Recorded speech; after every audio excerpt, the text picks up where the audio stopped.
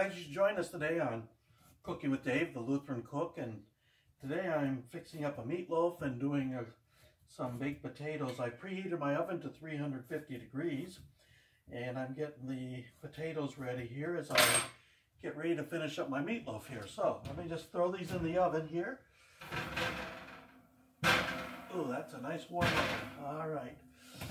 It's December 9th today, and it's a very chilly day outside here.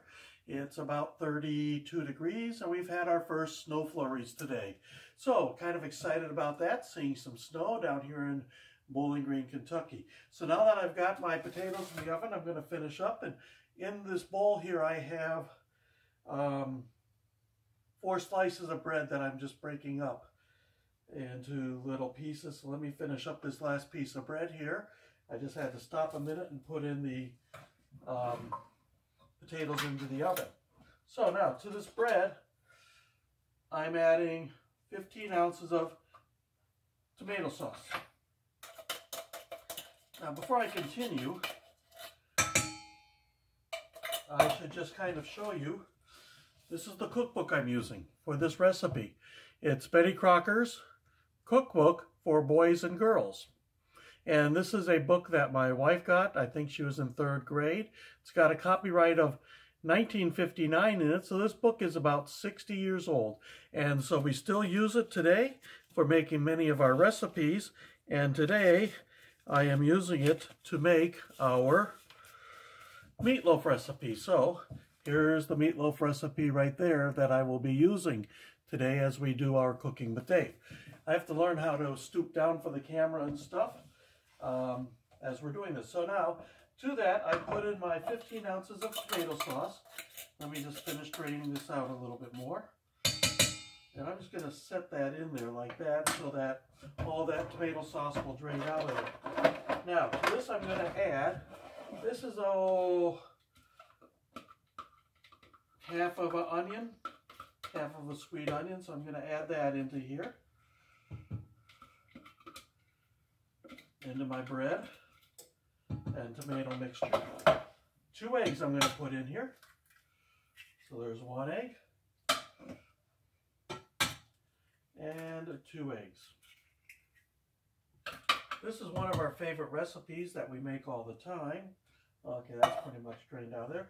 So now I'm just going to kind of combine this together in this bowl. And it looks kind of soupy. The bread is picking up a lot of that tomato sauce that I put in here. So, there we go.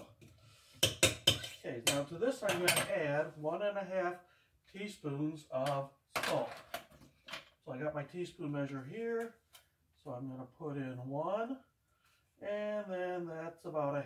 There we go. All right.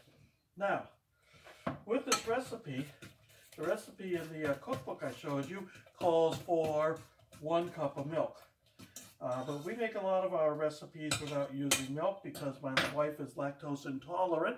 So this one we put in 15 ounces of tomato sauce instead, which adds a little bit more flavor to our meatloaf. Now that that's all mixed up in there, I'm going to grab my ground chuck from here.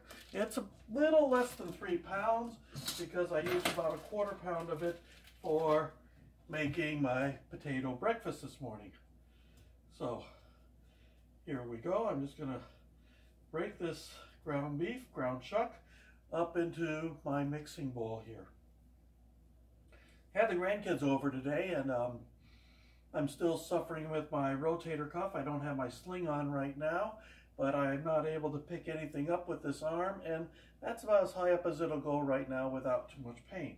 So we had our son over here to help us get the Christmas decorations down out of the attic, the tree, the ornaments, the lights, outside decorations. And so he was over here, and we had the grandkids here today too. And it's always a joy to have the grandkids coming over and visiting with us. So today, Kaylee is learning how to talk, and she has a favorite book she likes. It's an animal book. It's about, probably 11 by 8.5 pages in the book, and it just has pictures of the animals. So she'll open it up, and she'll point to an animal, and I will say cow. and then I'll go moo, and she looks at me and she goes, she doesn't say it yet, but she's learning how to move her mouth. Or she'll point to the dog and I'll go, arf, arf, arf, arf, and she moves her mouth like she's trying to say it, but it's not coming out yet, but she's coming along pretty good. So enjoy having her over and helping her learn how to talk. Bailey was over today also, and I'm teaching her how to play chess. The other day we played chess and he beat me. I could not believe it. He made his move, he sat back, put his arms behind his head, and said, checkmate. And I looked around the board. He was right. It was checkmate. So we played again today, and I got my little bit of revenge on him by checkmating him. He wasn't too happy, but you know, you got to learn to take the good with the bad. You got to learn. I need a different bowl here, so let me pull out this bowl from here. Because this one isn't quite big enough, so I'm just gonna dump all this stuff into this bigger bowl. I forgot that this is the bowl I use when I make meatloaf instead of the smaller one. So let me just put that over in the sink. I see some ground beef on the side here, and we're about finished here. So that was Bailey.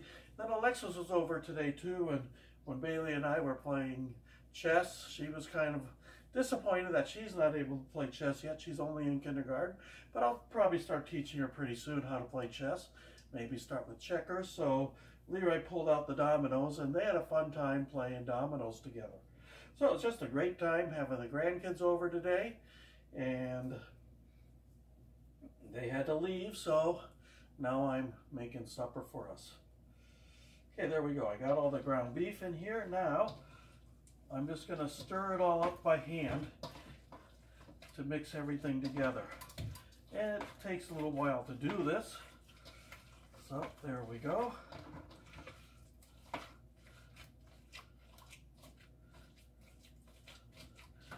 Now, there's different variations for the meatloaf here.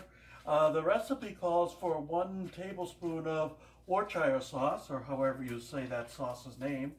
I like having it in here, but my wife doesn't care for the flavor of it, so we really don't need it, so I don't put it in for her sake, because she doesn't like it. And we don't all have to like everything.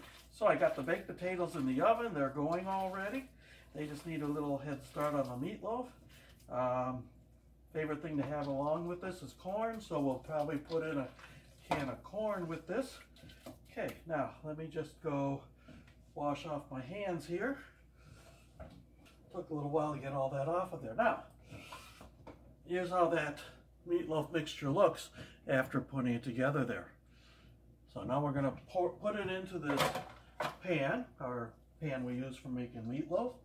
Let me just scrape everything else out of here. There we go. And just form it into a loaf.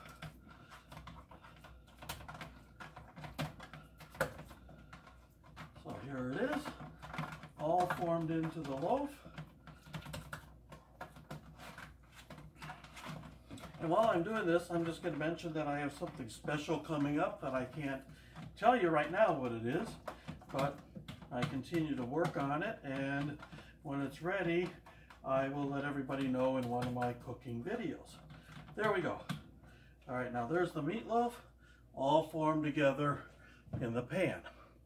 Now, let me just let it slide back a little bit, and we're going to put this in the oven, and it's going to bake for about an hour. So right now it's 4:05, so this will be ready about 5 o'clock. So, this is another episode of Cooking with Dave, the Lutheran Cook. And with that, I bid you a fond farewell.